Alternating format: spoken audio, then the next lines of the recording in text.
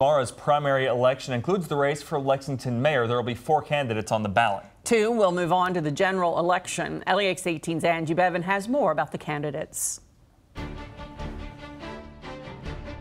Lexington Mayor Linda Gorton is running for re-election, hoping to continue the progress she says she's made already. I think I am the most proven leader in the pack of candidates for mayor, and so I'm ready to do it again. Challenging her are current council member David Kloiber, minister and veteran Adrian Wallace, and William Wayman, who is not doing any campaigning.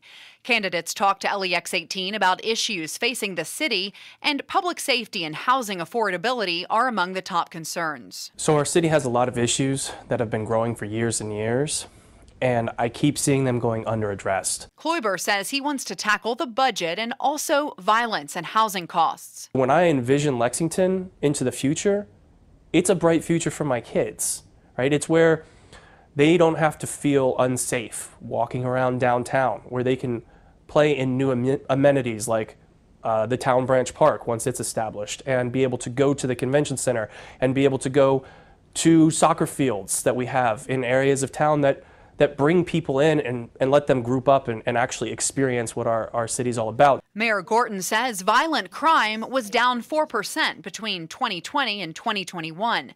She wants to keep tackling crime and also continue efforts to expand affordable housing. From 2014 until right now, the city's put in about $24 million into affordable housing.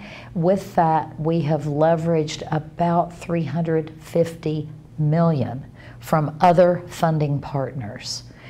And that's huge. We've built almost 3,000 affordable housing units. Candidate Adrian Wallace is a Lexington native, minister, and military veteran. We have to ensure that we have the leadership downtown that understands not only diplomacy, as we do in the military with winning hearts and minds over. And so, yes, we have to tackle crime head on. Wallace and Kloiber want to implement the National Service Group Violence Intervention to address crime in the city. I'm a bridge builder, and I've worked with the NAACP and collaborated with Black Lives Matter groups, but I've also been endorsed by the FOP in 2018 when I ran for vice mayor. In Lexington, Angie Bevan, LEX 18 News.